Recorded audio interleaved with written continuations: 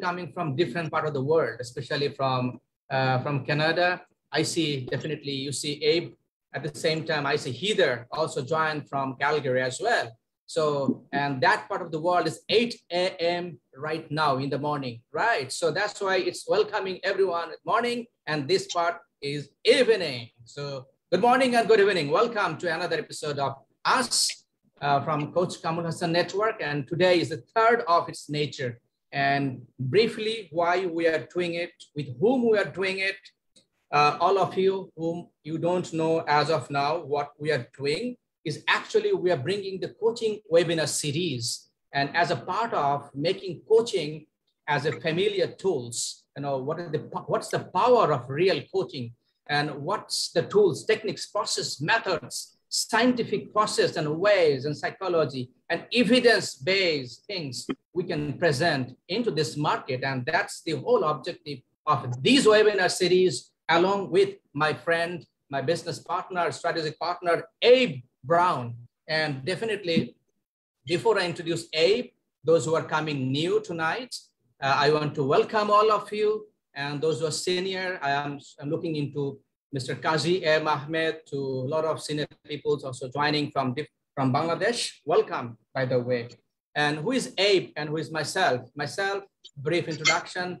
I'm John Maxwell certified coach. And before that, I had 20 years of working experience, mostly with 5 multinational companies that includes Ericsson, HSBC, Huawei, JT, Dun & Bradstreet, and later on with my last assignment that was in a bank, local bank, BRAC Bank. And after the last 20 years, I have transitioned myself to become a trainer, speaker, and coach. And there I got my stepping stone. That was the beginning with John Maxwell. And then I did a small course at Harvard Extension School, physically, on leadership strategies and coaching. Apart from those, I have done some of the other programs from World Bank as a certification program, and then from Commonwealth in the UK. And these are the other things. Currently, I'm going through a master coaching certification program from ITD World of Malaysia. It's a year-long program. And now I am persuading with flourishing coaching with Abe. And I'm really excited to bring Abe. And who is Abe? Abe, he's a coach's coach. Why? Abe trained and certified thousands of life coaches and executive coaches in North America and around the world, thousands of coaches. And as a past president of one of the largest life and executive coach training certification organization in the world for 13 years. So Abe is focused on coaching leaders, executives, and entrepreneurs towards high performance, resilience, and over-the-top results in both life and business, both. Abe has also been a professional speaker for over last 2 decades and spoken professionally in 4 continents and over 20 countries around the world, and has spoken to audience of tens of thousands. Now with the Global Coaching Certification Association trademarked, along with Certified Flourishing Coaching, also trademarked, Abe and the global team are pioneering the very first evidence-based coaching model that taps into psychology of flourishing, but with a certified coaching practitioner lens. Abe earned his master's degree from University of Calgary, at the same time, another master's in religious education and counseling. So you know who is there in-house, right? Abe having tons of experience, certifying thousands and thousands of coaches in North America. And ladies and gentlemen, please help me to welcome my dear friend, Abe Brown tonight. Abe, ladies and gentlemen, put your hands together for Abe Brown. Awesome. Abe, how are you doing? Thank you so much. I'm doing great. How are you doing today, sir? Nice to see you. I'm doing good. In fact, best. Fantastic. In fact, it can't be more than this, right? At its best and perfect. Over to you. I love it. Thank you so much, Coach Kamrul, and welcome everybody. So great to see you all. I recognize many of you, your names, your lovely faces. the ones that I can see and the ones I can't, your picture. So nice to see you, and welcome. And of course, some of our friends from Canada are here as well. So what an incredible series we've had so far. I'm going to share my screen, and in the last several sessions, because this is actually the third session out of 6. And so if you haven't yet had a chance to tune into them, would really strongly encourage you to, if you could, reach out to Coach Kamrul and his team and get some of these recordings. But so far, today we're going to look at the power of the power of coaching to maximize your performance. We've also looked at the power of coaching to focus your purpose. And, of course, today we're going to talk about the power of coaching to connect you with people. And, Coach Kamrul has talked a lot about this idea of flourishing. We've talked a lot about it. And, even here in Canada, we've been asking ourselves this question quite a bit. Why are we talking about the flourishing tribe? And, for us, so much of it is about moving from me to we. It's moving from, a focus on myself and my needs and my situation and building my business to a place where we can actually grow something that is global, something that has the opportunity to reach people, not just in our city or our province or our country, but all over the world. And that's why we're so grateful to be connected with all of you, in Bangladesh and in different parts of the world. And, I think it's a really important question to ask when you think about it. Why are we partnering? I mean, when you take a look at our team of international facilitators there, you can see on the screen, from over 10 different countries around the world, 4 different continents. And that, seems to be growing all the time. The idea is, well, why would all of these high-level people get together to build a flourishing tribe, a model that's based around the psychology of flourishing? And I think it's because, you do evolve in your business to a place where you stop thinking about the next sort of contract or the next sort of deal, and you start thinking about, how can I increase my impact? I really believe this, and you might want to write this down, that the most important question for you is not income, but impact. And if you can figure out impact, then income will always follow. Now, I understand we all need to have income. We have to take care of our families and the people that we love. We have to ensure that, we care for the people that we're responsible for. And so in no way would I ever suggest that we shouldn't be doing that. But I can tell you that the more you focus on impact in terms of reaching people, serving people, making a difference in people's lives, the more you're going to start to see your income reflect that. Okay. It's almost a paradox that the more I focus on me, the less I have. But the more I focus on others, the more I gain. How many of you with me on that here today, right? And if you agree with that, why don't you just put that in the chat window? And this is what we're talking about. This is servant leadership, which is this idea of offering and adding value to others. So today, that's really what we want to talk about. We want to talk about the power of coaching to connect you to people. And to kind of open this sort of talk here today, I want to tell you about a 3-day walk in the woods that changed my focus. And I'm going to suggest that it actually changed my life.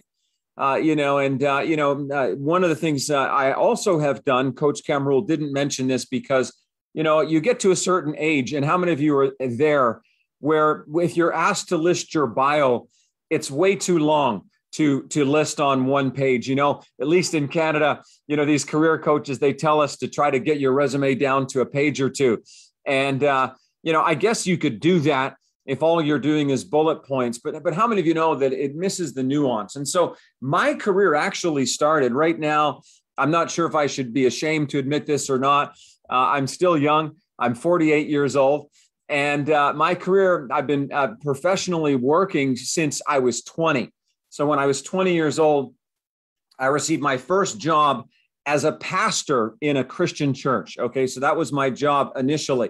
And, I was at what they call a youth pastor. So my role was to work with the youth, and that was sort of 21 and under. And so I was looking after them. I was only 20 years old. And so that made sense. And then a couple of years of doing that, there was what is called the lead pastor.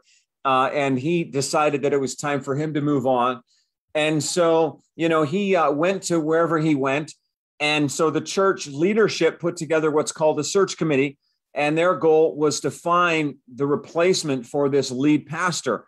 Now, I was over here working with the youth, and I was happy to do that. And, so this search committee started to look right across the entire country and try to find anybody to come and take this little church over. And after searching for 6 months, they couldn't find anyone who wanted to take this over. Now, have you ever been the last choice? Okay. I don't mean the third choice or the fourth choice. I mean, you're the last choice. I mean, you were such of a last choice that they didn't even ask you.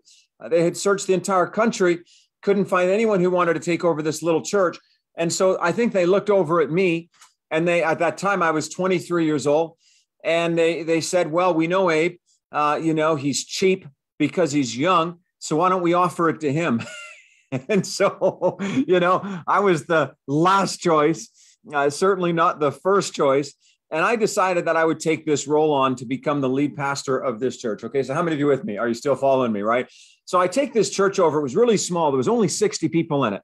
And I don't want to get into a long discussion of finances of churches and charities and nonprofits. But if you have only 60 people, you're probably not going to last for long financially, because that's just the financial economic realities. And so, I took this church over, and because I was such a great orator, such an incredible public speaker, and so good with people, Heather, it wasn't long before I had taken this church of 60 people down to 45. Okay, so I had whittled it down from 60 people to 45 in 6 months. And that was quite a skill and a talent. So we had lost 25% of our people. And now, it was really bad. I was not going to get paid. That's kind of how bad it was, right? Like we had a couple of choices: pay the mortgage or pay me. And you know what they were going to choose? Pay the mortgage, right? Because that's the physical asset. And we don't want to lose that. And so at this point, I was 23 years old, and I was incredibly stressed out. I mean, how many of you have ever been stressed? Am I the only one on the call who's been stressed, right? Because I was feeling the pressure. How many of you have felt the pressure before? And the pressure was on. And it was so bad at the time that I was having pressure headaches every day. I wasn't, able to get out of bed on time. I wasn't even able to drive my car because I was feeling so much stress. And so I told myself I need a solution, and I didn't have any money to pay any big coach or consultant or fixer.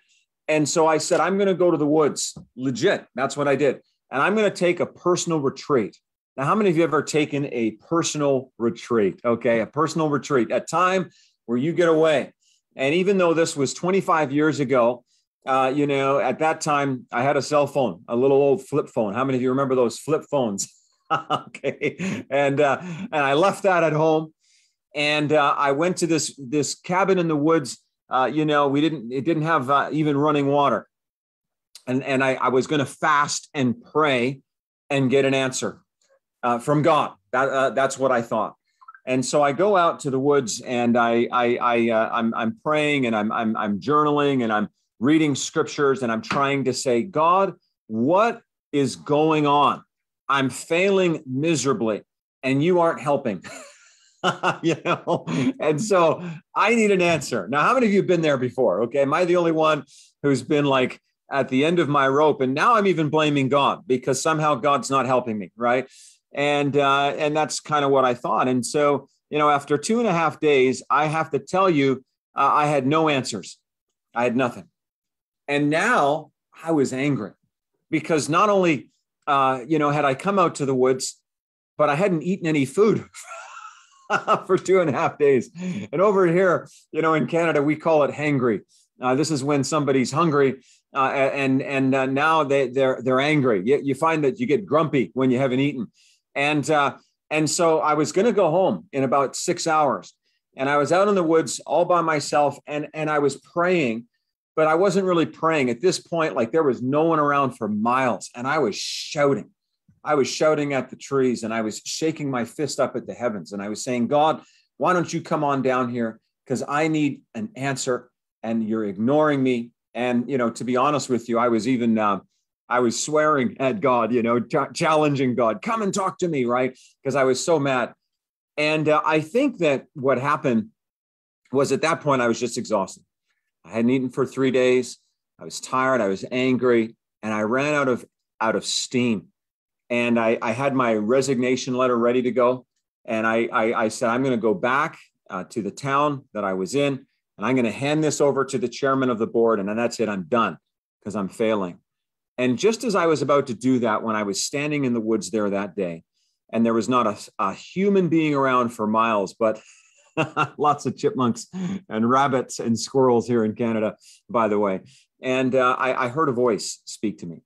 And the voice wasn't on the outside. The voice was on the inside in my heart. And I want to tell you what the voice said. And this changed my life. This was 25 years ago. The voice said this. He said, Abe, I need to ask you a question. And I'm like, okay, first thing I've heard in like 3 days now, 2.5, 3 days. What's the question? And the question was this: when is the last time you healed any wounds that people were feeling? And I thought about that for a moment as I was standing there in the woods, right, by myself. And I realized I hadn't healed anyone's wounds for a long time. The question then continued: when was the last time you solved any problems that people were facing? And I realized that I hadn't solved anyone's problems. As a matter of fact, I hadn't been focused on solving anybody's problems because I was completely focused on solving my own. Why was this church not growing? Why was my financial stability on the line? And then the voice continued: when was the last time you answered any questions that people were asking? And I realized I hadn't sat down with anyone and tried to help answer their questions for a long time because I was so busy trying to get my own questions answered. And the voice went on and said, you have been so focused on yourself that you have not seen that as a pastor, as a leader, doesn't matter if it's spiritual leadership or business leadership or leadership in the home or in the family, you have been completely focused on yourself and not focused on the people that you're supposed to serve. You haven't healed any wounds. You haven't answered any questions. You haven't solved any problems. You haven't given anybody who is in a place of despair or discouragement any hope. And as I was standing there in those woods that day, it was like this immediate shift occurred within my heart and my mind and my perspective. It was like I realized that I was failing, but I wasn't failing because I didn't have money in the bank account. I wasn't failing because there weren't people in the seats. I was failing because my entire motivation was wrong. Are you still with me? Right? I was out to lunch, okay, in my perspective as a leader. I thought that all of these people were supposed to serve me, that all of these people were supposed to take care of my needs, that all of these people were here so that I would be okay, I would be secure, I would be stable. And I realized in that moment in the woods by myself, with God speaking to my heart, there was no priest, there was no pastor, there was no imam, there was no one who was the go-between. God was speaking directly to me and said, if you will go back and serve people, I will take care of you. And so I got into my car and I went home with one decision that had been made. And that decision was to serve people, that I was going to give everything I had with whatever small talents and gifts and abilities that I had present. And I was going to serve people with all my heart. And I have a question for you here today. Here's the question. What if your focus was changed by a walk, but your fruitfulness remained stuck because of your approach? So I want to reframe that. What if I had gone back to my home community and worked with that church? And I'm happy to say, by the way, I went back, and I'm happy to say that within a year, everything turned around completely. And by the time I left, we had 3-4 times the number of people. The financial situation changed completely. Everything changed completely because I changed my approach. But what if my focus was changed, but I didn't change my technique? I didn't change my approach. How many of you would agree with me when I say that I would still have the same results that I had been having? Though the walk changed my focus, here's what's important. Coaching changed my fruitfulness. Now, fruitfulness is what you produce. And though this walk in the woods changed my focus, I needed something to shift in terms of how I was relating to people that would elevate my effectiveness and take me kind of from zero to hero. Okay. I mean, how many of you want to go from zero to hero? How many of you ever been a zero before? You know, I was a big fat zero, I'll tell you what. And I knew that I needed to change, but I didn't know how until I tapped into the power of coaching. Coaching changed my life. Coaching allowed me to move from having a heart to help and serve people, to be effective in leadership, to be effective in business, and yet to actually now figure out how to do it. And here's why.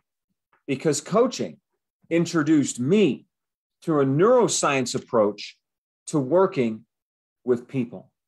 I'm going to say that again. Coaching introduced me to a neuroscience approach to working with people. Now, you might be sitting there wherever you are in Bangladesh, or maybe you're in Canada, and you're saying, well, why is a neuroscience lens important for working with people? Like, why do we need a neuroscience lens? I mean, what is a neuroscience lens? Well, a neuroscience lens is really this idea of understanding how the brain functions. You and I might be raised in different countries. We might have slightly different skin colors. We might have different hair colors, different eye colors. We might be different gender. We might have different levels of education. But how many of you know our brain functions the same? Okay. I'm telling you what, I have been to 5 different continents. I've been to over 20 different countries. I've spoken on stages. I've sat in boardrooms. I've been in coffee shops in Nairobi, Kenya. I've been in Dubai. I've been all over Asia. I've been all over North America. And if there's one thing I've discovered, it's this, that people's brain fundamentally works the same. And I think what happens to us is that we personalize a lot of our interactions with people far too often. I'm going to say that again. We personalize. In other words, we make it all about us. I was making my failure as a leader in this church as a 23-year-old pastor. I was making it all about me. Now, it was kind of about me, but it really wasn't about me. It was about the fact that I hadn't yet learned how to work with the structure and the architecture of people's brain.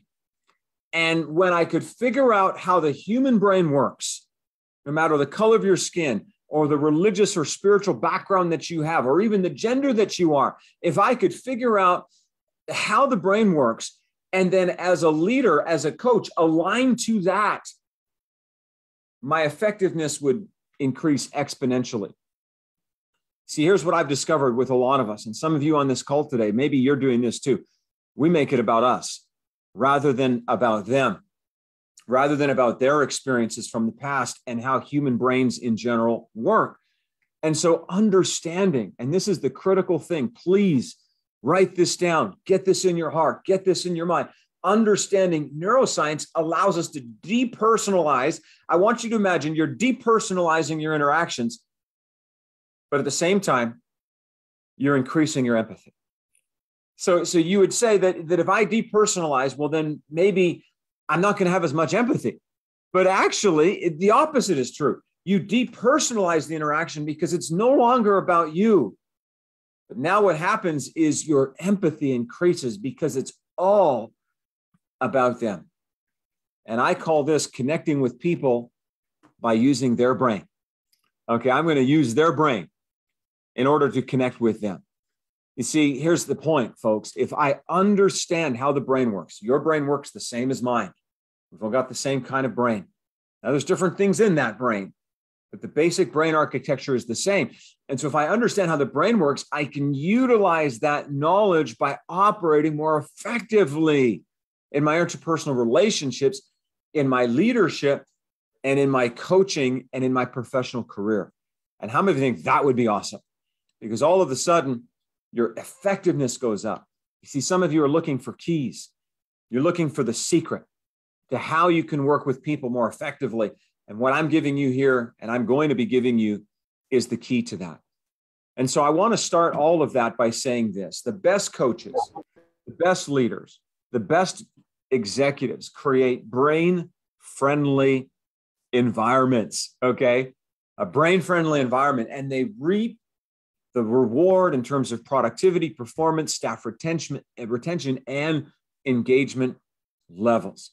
So why don't we start by sharing some brain basics, okay? A couple of brain basics. The first thing that is so important to understand, and neuroscientists have actually tracked this. You know, they can hook up electrodes to your brain, essentially ways of measuring your brain signals, and they can see your brain activity.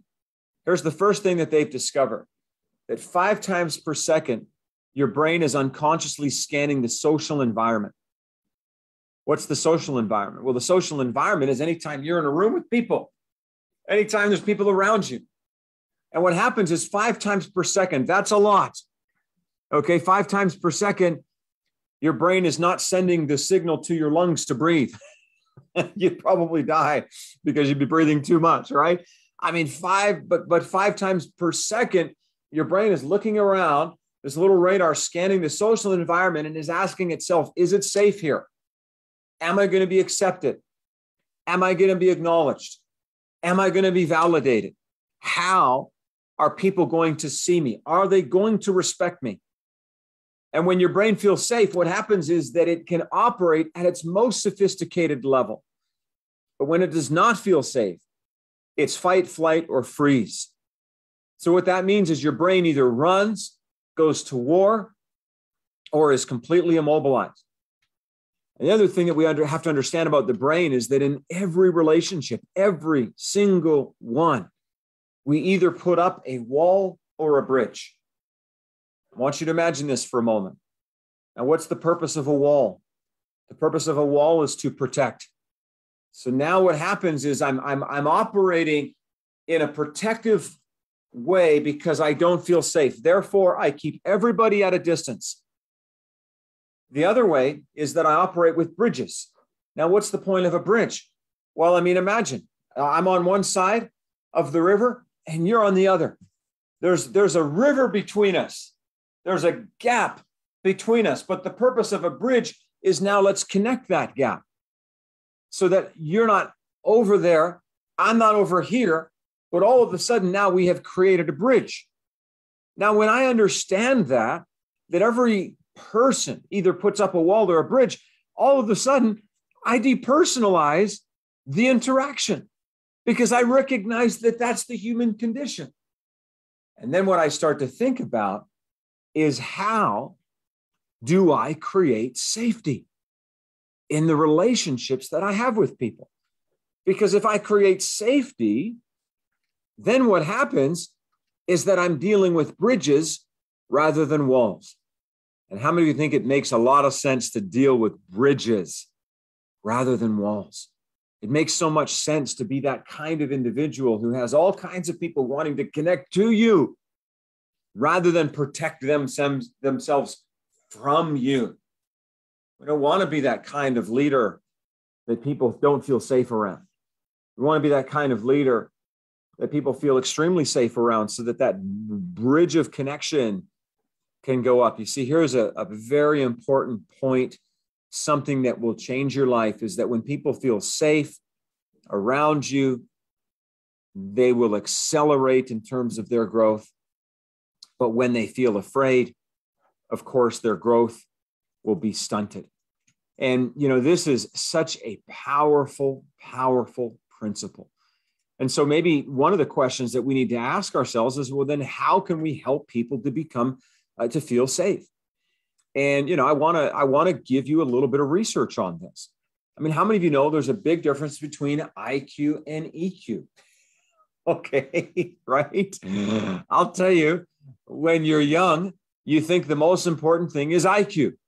You know, I just got to be smart. I want to be the smartest guy in the room. I want to be the smartest guy on the team. I want to be the smartest girl in the group. And then what happens is you actually run into a bunch of really smart people who are actually dumb in how they interact. How many of you have met people like that before? Like they're brilliant in terms of IQ, but really not so brilliant in terms of how they interact and connect with people. And all of the research and all of the data that we know actually says that EQ long-term, in other words, emotional intelligence, is far more important than IQ, which is just regular intelligence. Now, you need both, but you want to work on honing that EQ. And there's this idea in EQ or emotional intelligence of what is called resonant leadership. Resonant leadership. Now, you might say, well, what is resonant leadership? Well, here's a little bit of research on the screen, and I know there's a lot of information there, so I'm going to try to break it down as simply as I can. Current research that was done at Case Reserve Western University in the United States identified an association between resonance and effective leadership. So I want you to think about that. So you got this thing called resonance, and then you have effectiveness in leadership. Now, what is resonance, or what is resonant style leadership? Resonant style leadership signifies the compassionate nature of the leader and high levels of emotional intelligence. Being dissonant, on the other hand, so you have resonant leadership and then you have dissonant leadership. You don't want to be dissonant, you want to be resonant, because dissonant leadership is dictatorial, it's inflexible, and it's purely objective, meaning there's no room for nuance. There's no room to tailor an approach to people. So check this out. Using fMRI scans, which allow scientists to scan the brain, scientists ask managers to reflect on their experiences when a leader was resonant or dissonant. Now check this out. 14 areas of the brain lit up when they were thinking about resonant leaders, but only 6 lit up when they were thinking about dissonant leaders. So think about that. If you are resonant as a leader, meaning you are compassionate, you're emotionally intelligent, people's brain lights up when they think about you. But if you're seen as dissonant, meaning you're distant, you're inflexible, you don't have any empathy, you don't have any compassion, only 6 areas of their brain light up when they think of you. Here's the point, folks. Dissonant leaders equals disengaged people. Dissonant leaders equals disengaged people, whereas empathetic leaders equals engaged people. And so, simply what this means is that resonant leaders trigger attention. They trigger social consciousness. They trigger positive connections in their employees. Well, dissonant leaders activate negative emotions, disrespect, restricted attention, and reduce social consciousness. Resonant leadership styles, this is what's amazing, also help in developing trust through the discharge of oxytocin. And if you know anything about oxytocin, you know that oxytocin is that wonder hormone in the brain. It really allows us to thrive when we're around people and to feel as though that trust-based relationship is exactly where it needs to be. And so thank you so much for that. Now, I just want to close this here today by thinking about this question.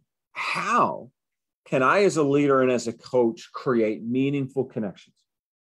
This is critical, because if resonant leaders cause people's brain to light up, then I want to be that. I want to be that kind of leader. And even though I didn't know any of this language, back to my story as a 23-year-old pastor. I didn't know any of this research on neuroscience at that time. I didn't know any of the sort of the research on, how it is that people's brains sort of think. I do know that instinctively I started working instinctively on how it is that I could make meaningful connections with people. And here's a couple of things that I discovered. And I want to use the sort of the language of just three simple things, A, B, C. The very first thing that we need to do when we want to create meaningful connections is to acknowledge others. I guess the best way to think about this is to celebrate one another. Celebrate one another. It's amazing to me what happens when you begin to celebrate people. It's amazing what happens when you begin to acknowledge people in terms of their greatness and in terms of their capacity. Now, there's an author, and she's also an anthropologist, and she's excellent. Her name is Dr. 𝐂𝐨𝐲𝐬𝐬 Arian. And, Dr. 𝐂𝐨𝐲𝐬𝐬 Arian wrote a book, and it's called The Fourfold Way. And if you have a chance, I would encourage you, if you can, at some point to pick it up. Because Dr. 𝐂𝐨𝐲𝐬𝐬 Arian, in this book, The Fourfold Way, she talks about the fact, and this is really, really important, that indigenous cultures worldwide practice the art of acknowledgement. That's what they do. They practice the art of acknowledgement. Now you might say, what is the art of acknowledgement? The art of acknowledgement is figuring out how to acknowledge four key areas of an individual. Four key areas. The key areas are, number one, their skills. Number two, their character.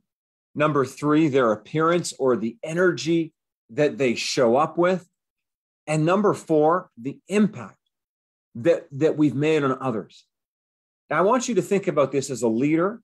I want you to think about, how can I shift my interactions with people so that I spend more time doing this acknowledgement? Imagine if you walked into every relationship and the first thing you started thinking about was how you could acknowledge the other person. Coach Kamrul, it's so great to see you today. I want to compliment you for your incredible skills, your passion for helping people to learn. You're an excellent teacher. You're an excellent coach, and you have a skill when it comes to working with people. And I have to tell you, not only do I appreciate your skills, Coach Kamrul, but I appreciate your character, that you're an individual who values integrity. You value family. You value the things in life that are most important. And not only that, but I love the fact that you show up with such great energy. You show up with excellence. You want to do your best in every situation, and that is seen and heard by everyone around you. And not only that, but because of all of those things, Coach Kamrul, you are making a profound impact on your community. You're making an impact on the people that you love, the people that you care about, and even people that you don't know. Now, imagine if you started every interaction like that. How many of you think that you would have a pretty good following? Okay, like imagine if you, not flattering people. I don't mean being flatterous or being insincere, but from the heart, you just were an individual who acknowledged people. I got to tell you, what would happen is your business would go up, your network would go up, your leadership would go up, your coaching would go up. You would be surrounded by people who want to be around you. Why? Because every time they get around you, you make them feel better about themselves. That's the key to coaching, and that's the key to leadership. So that's the first thing that we can do to create meaningful connections is, number one, acknowledge others. The second is to be authentic. Now, this one might almost seem the opposite, and I'll tell you why. When you practice the first one, which is acknowledgement, It sounds like it's all positive. But here's the truth. People know that not everything about them is positive. How many of you know that? Like if you give me a compliment, that feels nice, but I know me, and I know that not everything about me is all that great. Actually, there's some things about me that aren't great. And so the next step is to be authentic, to be honest. If there are concerns, if there are issues, if there are differences that we might have, to be authentic, to have the courage, because it takes courage to be authentic, to have the courage and the authenticity to say, you know, even though all of those positive things that I acknowledge about you are still true, I wonder if we can talk about this other thing, because this other thing is important. Now, you might say, well, if I'm honest and authentic with people, I might hurt their feelings. And how many of you agree that that actually might happen? You might hurt their feelings. But here's what I've discovered. People will respect you more if you are authentic rather than if all you do is flatter them. The third thing I've discovered when it comes to creating meaningful connections is to communicate. Communicate, communicate. And once you think you've communicated enough, then what you need to do is communicate a little bit more, because you can never communicate enough. And I'll tell you what, as a leader and as a coach, you have two ways that you primarily communicate, and so do I. The first is verbal communication, and then the second is nonverbal. And I can tell you that both are critically important, but your nonverbal communication might be even a little bit more important than your verbal. So the point is, don't just speak, but back it up with what you do, right? So don't just be a talker, be a shower. Don't just be a person who talks a good talk, but who doesn't walk a good walk. So I hope that this has been meaningful for you here today. I'm so excited because in October of this year, we're launching our certified flourishing coach training. It's going to happen not only in Canada, but in Bangladesh and in many other countries around the world. And we would be so grateful for you to be a part. So you can go to certifiedflourishingcoach.com and get lots of information. And on that note, I'll just happily turn it back over to our coach, to Coach Kamrul. And thank you so much for the opportunity to speak to such a lovely group of people today. Thank you. Thank you, Abe. So that was amazing. How was that to you? May I ask you? How did you enjoy? How did you experience last 40 minutes? I mean, less than 40 minutes in one word. What would be that? You know, to me, it was amazing. Amazing. Why? Number one reason is brain, right? How our brain works. You know, how your brain and others' brain works. I would love to see your feedback, you know, in one word. What did you experience? Great, great, amazing, flourishing. Okay, flourishing, deep and beyond, mind-blowing. Hang on, don't blow your mind. Stay here. We need to do something more. Amazing, enriching, awesome, great, great. Okay, need more sessions from Brown, sir. Okay, yeah, okay, hang on, definitely. Great. So next 15 minutes, we are opening up for you to have questions to Abe, right? For what? Regarding flourishing. Flourishing, right? So one thing I want to tell you before I hand over to Abe again, you know, what it is flourishing. Let me tell you the truth. I have been experiencing flourishing, then languishing in last 1.5 years, than that of any time, frankly speaking, in my life, in my career, anytime. And today, now is best ever I am experiencing. You know what? The flourishing is, to me, is actually let go, let it happen, detach, no worry. Let it be, right? Life happens, life blossoms when you let it happen, right? Would you agree with me? Things that you cannot control, things that I cannot control. Why do I worry? Why do I worry about what's happening outside? Why do I worry about what others thinking? Why do I worry about what economy is doing?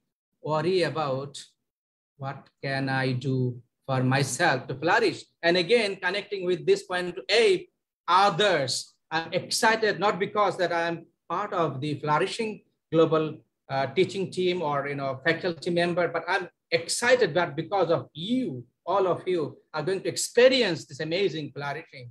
So there are different of coaching methods and modalities. So Abe, if you can share those, right? Often we get questions.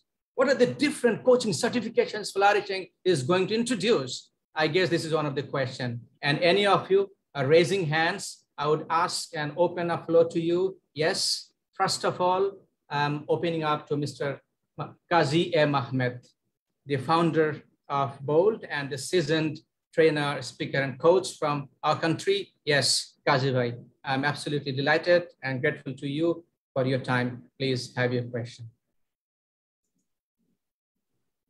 You are muted. You need to unmute, please. Yes, yep. All right. Thank you. Now I could unmute. Thank you very much. It's great. I don't know how you, Mr. Brown or Abe, how you call yourself. I just want to quickly mention, I'm a pretty senior guy. I've been there, done that. I also work in 7 different countries, and I'm based in Bangladesh as well. Visited your country twice because of my family lives there, my brother. But the point I'm trying to make today, I learned something very new and very fresh and transforming, actually. You mentioned at one point that we personalize, we see things only from our point of view. And yet, if you take help from neuroscience, anywhere in the world you went to, 4 or 5 continents, we actually, human beings, think in very similar ways as fMRI shows. Amazing insight. I don't want to say much. My takeaway is huge. And thank you, Kamrul, and if the opportunity comes, I'll be very happy to promote, to even join. Let's see how things move. Thank you very much. Thank you very much for having Abe in our country. Thank you. I just have a program from 9 o'clock, as you probably know. So I would leave if you allow me. Sure. Don't take it otherwise. I have my own live program starting a few minutes from now. Thank you. No problem. Thank you, sir. Abe, how you want to respond to Mr. 𝐂𝐨𝐮? Yeah, no, I very much appreciate that, Mr. Ahmed, and grateful for your, your feedback. I think that it was a revelation to me as well. Sadly, I think that the media, at least in North America, paints this picture that everybody's so different, right? That everyone, who's not you or your skin color or your religion is somehow other. And the problem with that is now people are going into their lives thinking that everyone else who doesn't look like them or worship the way they worship or act the way they act is some alien. And I was so happy to realize that that's a complete lie, that we all care about the same things, that we all love our family. We want to protect the people that we care about. And, as a coach and as a leader, when I focus on that and when I think about how I can serve that in someone else, it just changes the game completely. Rather than approaching them thinking, oh, you're different from me, you're on that side, I'm on this side, all of a sudden we're all starting on the same side. And that relationship can shift when that mindset shifts. And so I love what you're saying. I'm grateful, and I hope one day we get to meet in person. Inshallah. Okay, Mr. Kamrul. Absolutely. Thank you. Thank you so much. Thank you. Mr. Kamrul, can I have a question? Yes, if you kind of raise your hand, then probably I could locate you, right? Because before that, Marjia Tahrina, she has raised hand. Would you mind if I ask her first? Because she has already raised her hand. No problem. Zoom hand, right? Let it be. Yes, Marjia Tahrina, right? That would be actually justifying because she's waiting on the queue. All right. Yes, Marjia. Thank you very much. Actually, the session was very awesome. I really very enjoyed it. Thank you very much, Mr. Brown and Kamrul Bhai also. So I have a question to Mr. Brown that you say 4 universal categories of human acknowledgement. Here I have question regarding one point. appearance or energy. And appearance is different thing, energy is totally different thing. So how could you connect with each other? Because both are different things. Could you please? Thank you. Thank you. Thank you for your very intelligent question. I appreciate that. And interesting, the reason I put appearance or energy is, in the research that this anthropologist did, what she was really trying to communicate was how people show up, and so when you show up, when you come to present, when you show up at a family meeting, when you show up at a professional event, when you show up on the job, there's sort of two aspects to that. I think the first is like, how do you look, right? Of course, because that is something that other people perceive, right? So they can't see your heart. They can't see your mind. They can only see how you choose to show up. But then energy is the other side of that, because I'll use a funny example. Let's just say you showed up and you're some supermodel and you look perfect, but imagine you are a negative or a toxic person. We've all met people who had physical beauty, but they didn't have inner beauty. And very quickly, they looked ugly to us. You know what I'm saying? On the other hand, we've met other people who might not look great on the outside if you just judge on the surface, but they bring such a compassion and a positive energy to the table. And so how you appear, how you show up, the energy that you bring, in a lot of ways, in my view, it's almost all one, because they complement each other. But I find in our society, I'm not sure how it is in Bangladesh, but certainly in North American society, people overemphasize the external. And it's, I'm going to beautify myself on the outside, whereas on the inside, they may not have that positive energy that is the very thing that people really need. Yes, people want me to look professional. That's important because that denotes a respect for them. But if I look really good, but I don't follow it up with that positive, warm, loving, welcoming energy, then it really doesn't work as well as I think. And so I don't know if that makes any sense to you, but I hope that helps. Definitely. Thank you. Yes, the next question, before we go, a little bit announcement from house, that is, as you have heard from Abe Brown, so a lot of people are confused what to call Abe or Abe. Both is okay, but it's preferred Abe. Oh, that's okay, Abe.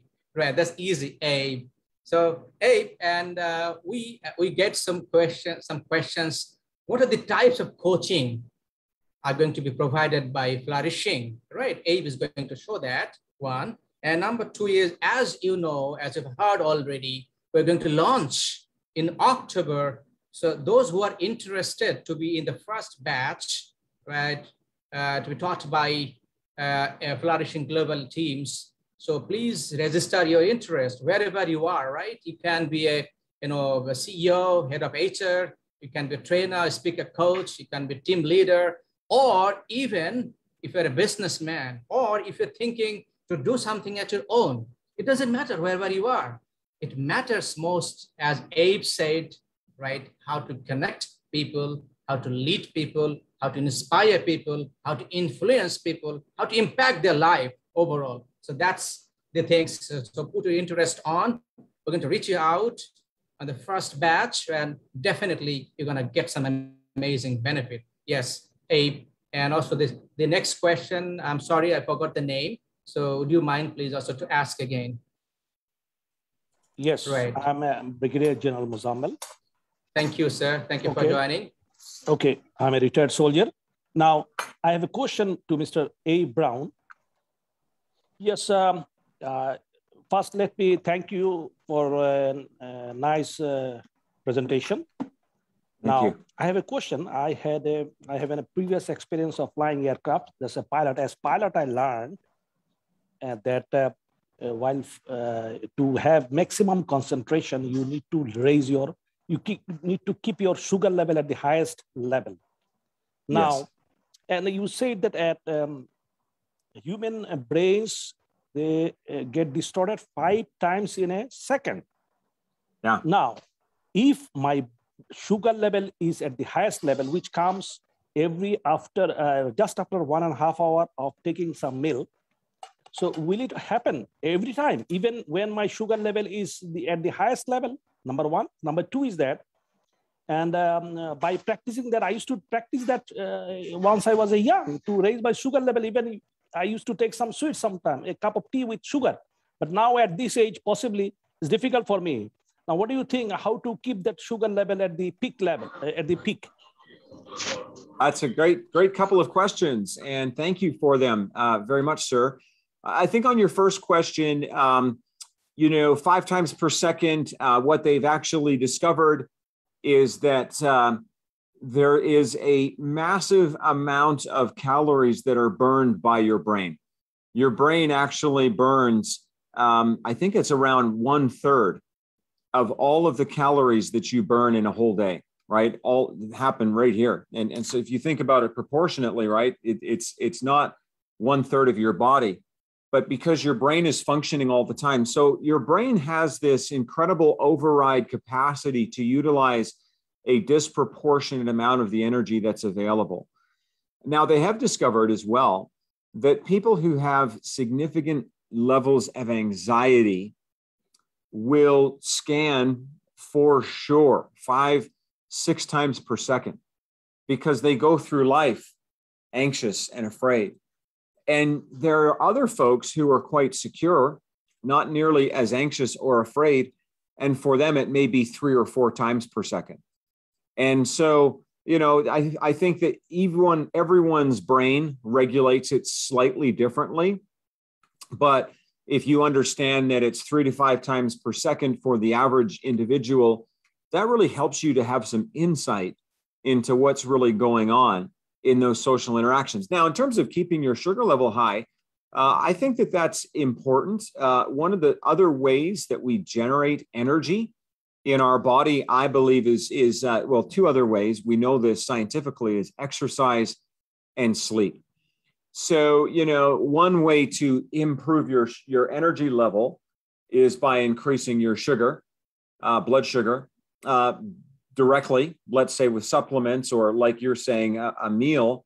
But then the other way is through energy.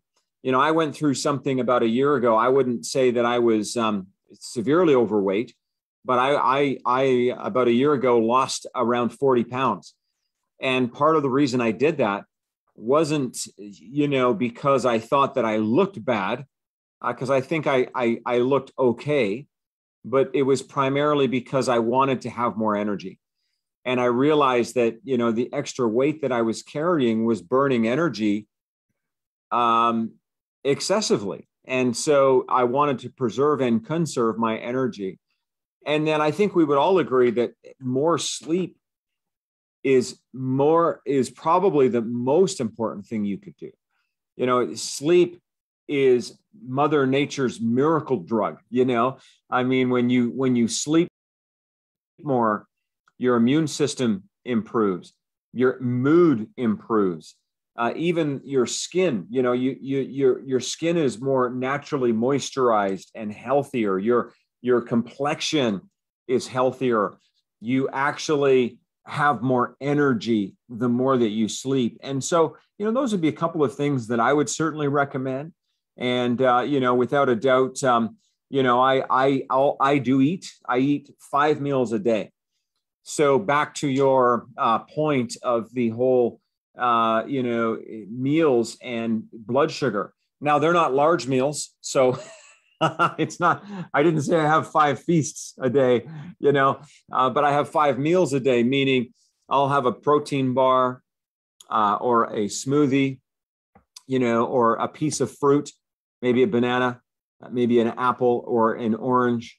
I'm not sure what kind of fruit you would have access to, but but you don't have to eat a lot, but just a little bit will help for sure. And I hope that's helpful to you. And thank you for your question. Thank you. Thank you for nice answer. Thank you. Thank you, sir. Thank you so much. I think Abe, you're going to show, right? So what are the branches of coaching, right? Yeah, so, let me bring my screen up here and I'll just show you, if it's okay, the 10 areas here. I just want to get them both on a page. Sure. Okay, here we go. Whoops. Those who are waiting, and in the meantime, you get a link, right, on the comment box. So please fill it up. And if you really think that you want to level up, you want to really enhance your performance, people management skill, emotional agility, and also interpersonal communication ability, and how to bring best out of people, right? So we can reach you out later on. Definitely, yes. Yes, Abe. We can see. So that's great. Thank you. So here's the 10 areas that we have certification in. The first is life coach, and that is the foundational level. And this is so important because in that foundational level, you learn the science of flourishing. So you understand in that level, what are the factors that allow human beings to flourish. And then the second area is, as you can tell, relationships. The third is parenting. The fourth is career. The fifth is wellness. And then let me share the next page here.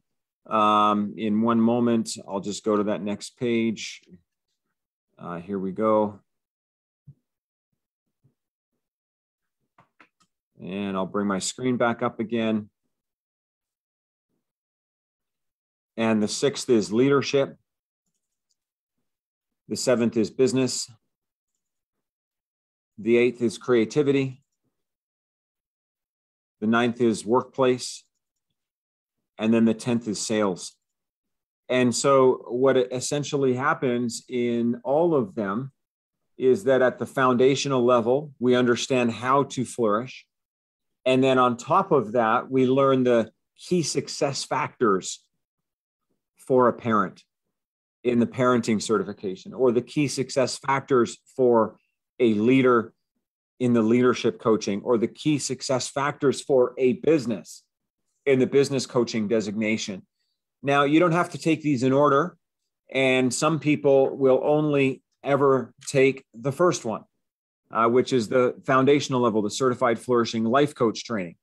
That one is the prerequisite for everything else. But once you've taken that first one, you could go right into career coach or leadership coach or any type of coach that you wanted to. And we set that up really because we want to ensure that all of the people who go through the program have a good grounding in the science of flourishing. Thank you. I believe it answers a lot of questions, right? Yes.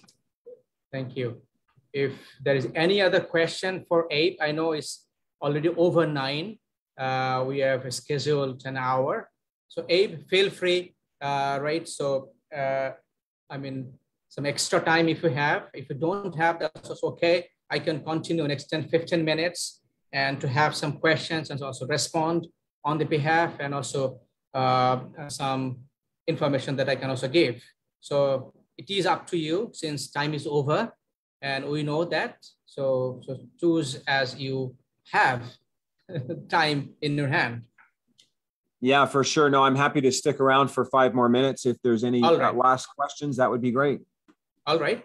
Okay. So brilliant. So another 5 minutes to get bonus. Ladies and gentlemen, please, would you mind to ask directly? If you're looking forward, certification, coaching, why, what, when, benefit. Okay, I stop now. Assalamu alaikum, sir. Walaikum salam. Yes, please speak in English if possible. If not, I can translate. Sir, Today, actually, I have not any questions, but lot of laudations to Sir Abe Brown, and feel very happy to attend here. Okay, thank you. Thank you. We appreciate and also acknowledge. Yes, Mr. Rahat Shikdar, PhD, you had a question. All right. In the box to Abe, right? You had sent to Abe directly, I believe. I mean, that's the text looks like. Abe, so do you have any question in the inbox? Or Mr. Rahat, would you mind please to speak it up, right, and ask the questions?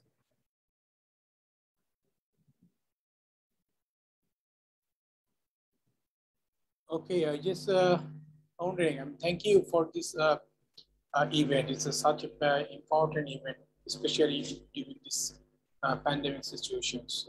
My pleasure to be part of this session. However, I am sorry that I'm a bit late, but still I'm wondering if I would have a question like, Mr.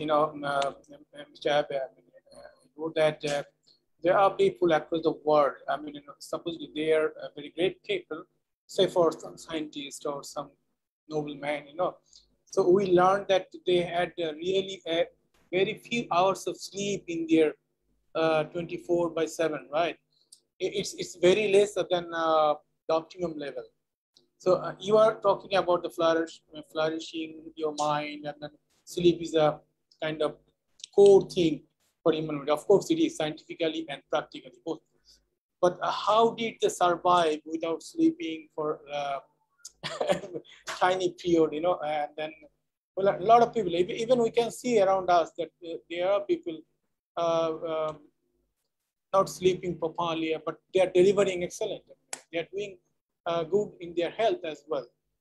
So how do we explain in this situation? I mean, is there any spiritual power or extraordinary body physical configurations? Yeah. Yeah, so my take on that, and I appreciate the question. Thank you very much. And my approach to answering is that there's always exceptions to the rule. It doesn't matter what field you go into. There are some people, individuals who, for whatever reason, it doesn't seem like the rules apply, and I'll use the example of the 4-minute mile. We all know the story that for thousands of years, people all over the world tried to run 1 mile in 4 minutes. And no one was able to do that until the 1950s, when a man named Roger Bannister was the first one, at least, who was recorded to break that barrier. Now, there were then many thousands who have broken that barrier since then. And I think that there are always exceptions, some individuals who get by, let's say, on 4 hours sleep a night, and it appears as though they are accomplishing incredible amounts of accomplishments. But, what I would say is this, most people, what would be the best advice is to master the basics first, the fundamentals first. Eat healthy foods. Make sure you get your sleep, make sure you exercise. And then once you're mastering those things, then you could start gradually cutting back, for example, on your sleep. And, you wouldn't go from 8 hours to 4 hours. Maybe you'd go from 8 hours to 6 or 8 hours to 7. And then you start to test the impact on your body. Here's what I've discovered. A lot of people want to be the exception to the rule when they haven't even yet figured out how to follow the rule themselves.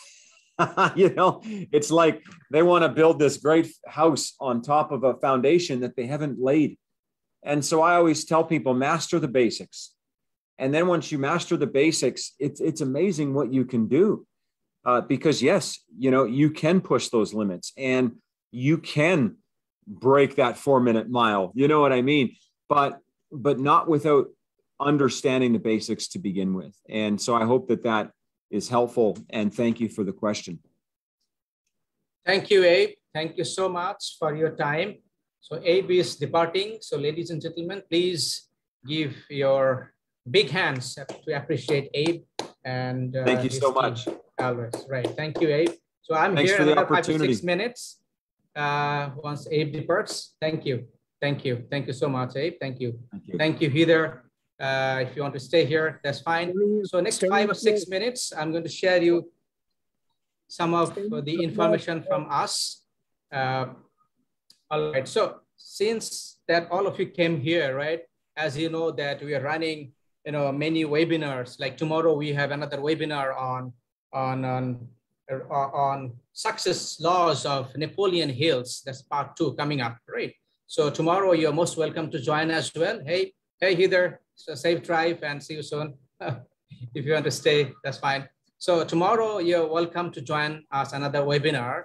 That is right tomorrow, right? 8:30 p.m. So, and then on Thursday, so I'm going to do another seminar, another webinar rather, because it's online here and the same time. And the webinar title is, "This is the best time to begin entrepreneurship." So as an entrepreneur, I'm sharing the lessons I'm learning and how actually we can begin our entrepreneurial journey, right? How we can become an entrepreneur. And if any of you thinking that or believe that you have the potential and you want to transition yourself from wherever you are, like as a startup, as a starter. So I would welcome you also to that webinar on Thursday evening. So why I'm doing so? Because I have experience in the last 1.5 years, and I talk to many people around. I see that people are actually now facing uncertainty to what? To life, to job, to income, to business, and in every perspective. So I thought, what if I could help in my way to shape, people, to help them, sharing my experience, how they can begin their entrepreneurial journey from A, B, C, D, right? What it takes to become an entrepreneur. So I have designed accordingly a 4-hour program, also a 10-hour program, so which I have launched already. And coming soon on 13th, or I think that's on 14th and 15th, we have 4-hour session on entrepreneurship blueprint, where I'm going to share my bits, my pieces, because I have transitioned myself from a corporate careerist to an entrepreneur, and I have built several organizations as well. Currently, I'm having 5 enterprises, 5 ventures, even though those are small, but these are good enough for me. I'm having 20 people working currently to contribute into this journey. So I'm passionate in one side, a speaker, trainer, and coach, at the same time, entrepreneur. I'm building enterprises. So I want to share with you the small nuggets, some blueprints, some steps, some process, which is time tested over a period of decades and hundreds of years. In 4 years, I'm going to show you how you can actually put your thoughts, your ideas into the parameter and test it out to your market, like to customer, to niche, to create the brand, also the pricing, and how to generate the revenue and how to adjust accordingly. Because a lot of us, we do mistake. What mistake we do? We mistake jumping into things, nothing wrong. But before jumping into wholeheartedly, also nothing wrong to learn a bit, right? To understand and to have some knowledge and some process and methods, to put it as a test, right? Whether your idea, how it will work. So long story short, I want to welcome you to that session as well, to test your entrepreneurship journey. So that's 14th and 15th. So I'm going to put a link, and that's really a 4-hour session in 2 days in evening time. If you're interested, I'm going to give you an offer. Definitely an offer is very simple. Our usual program, because this is what I'm going to share to help you. It's not fully that way commercial, but yet to put some value into it, I put a price tag. It's very nominal, only $10 if those are listening from outside, but those are internally, I want to give you also less than $10, which is already 950 taka, reduced price. But if you're going to decide by tomorrow, it's only 750 taka, less than $10. Why I am doing this is actually, because I have seen, and I'm looking into the lens, a lot of people actually burning, a lot of people are jumping into, but what it could be if I share my little knowledge and some tools so that you can see in advance before putting hundreds of thousands of taka into, or life into that track, right? So that's the whole thing I wanted to share with you. So I think here is the link. If you want to join, feel free to reach out and experience with us and join with me tomorrow or day after. If you don't want to join the small paid course, that's okay. But it's my responsibility that I want to share with you. That's what I'm going to do it side by side.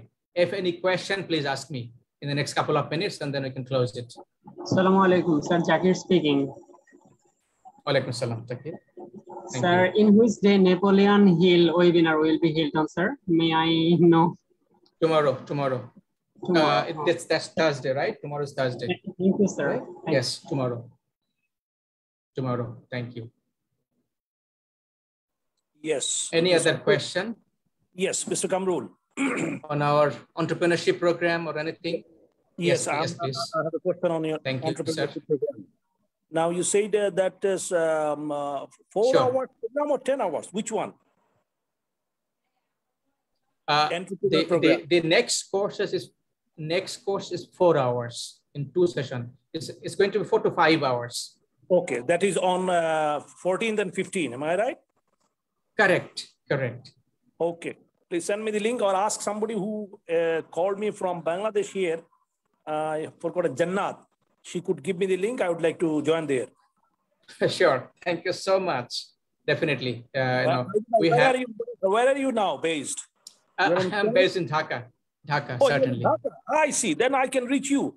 Please put your number. I thought that you are not in the country. Anyway. I am in country. I'm collaborating my business with Canadian organization. Very young and smart guy. Very good. Thank you, sir. Thank you so much for your compliment. Yes, I'm going to share you in personal chat my number. Right. So, or Jannat will give you my number too, right? So, and I'm going to share. So quickly, I'm asking my team to share my number to sir so that he can contact with me as well. So any other question? Can I give you a piece of advice? The point you said about sharing knowledge. Can I give you a piece of tips with my experience? Sure, please. Now here you want to share for the these are the benefit. Besides that, you could add one point. Sharing knowledge is a great thing as per our religion also. This is something like called Sadqa Zaria. Keep that one in mind that one as first priority, that for Sadqa Zaria, I'm doing it. And rest of the things will come automatically. Your business, learning, everything. Absolutely. Sharing knowledge, and then with that knowledge, if somebody can do something, that you will carry forward throughout your life and in your next life as well. So brilliant. Thank you, sir.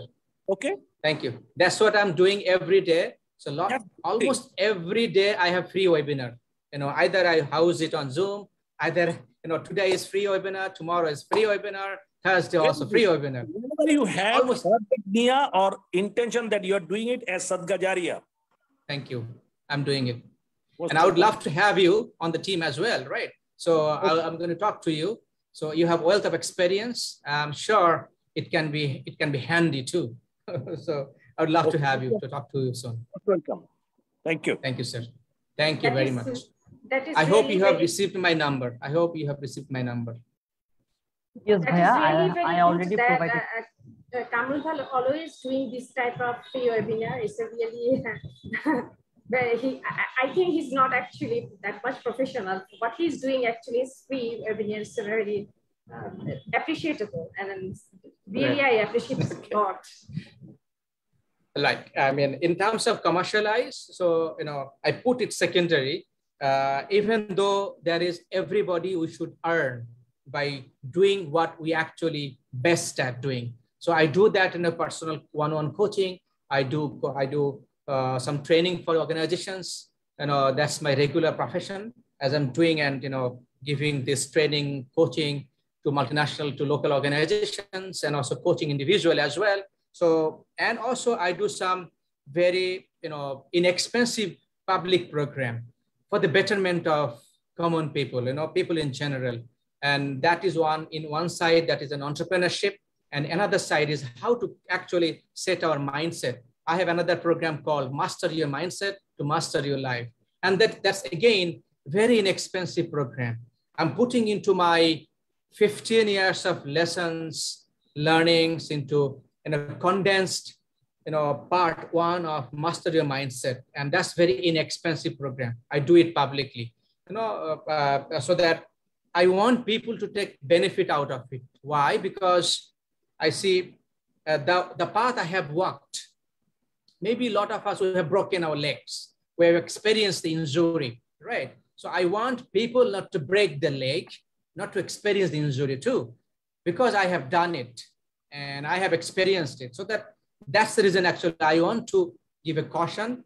Everything is not rosy and everything is not as easy as it appeared to be, unless you're devotee, unless you are very passionate, unless you're very obsessed. So for that, you need to take a small step together. So that's the reason actually I'm doing some, a small public program commercially, very low paid program. Thank you. I hope and believe that, a lot of you have the passion, you have the possibility, you have the talent, but the most important thing is, I want to ask you, do you believe in yourself? Do you believe in yourself? Do you have this self-confidence? Do you trust your guts? Do you trust your feeling? Do you trust your ability before trusting any other external thing? Any certificate, any organization, nothing can do, nothing can do. This is my way of telling and giving a question. Nothing can do unless you're confident to yourself, because that's the key. And to build this confidence, you got to walk one step at a time. And that's the mistake we do also. We want to go up towards 100-story building, and we wake up, we see 100-story building and we are afraid and we don't take a step. And that's my caution. Rather, walk one stair at a time, take rest, assess yourself, and then go next stair. That can help, because that's my life lessons. Thank you so much. If there is no other question, I'm going to close it tonight. If any question, last question I can take. Thank you so much, everyone, for joining. If no question, I can close it. Thank you, Heather, for hanging so long. And thank you, everyone, my international. Heather. Yes, good night, sweet dream. Thank you. Thank you. Thank you, sir. Thank you so much. Everyone, stay well, stay healthy. Thank you. Thank you.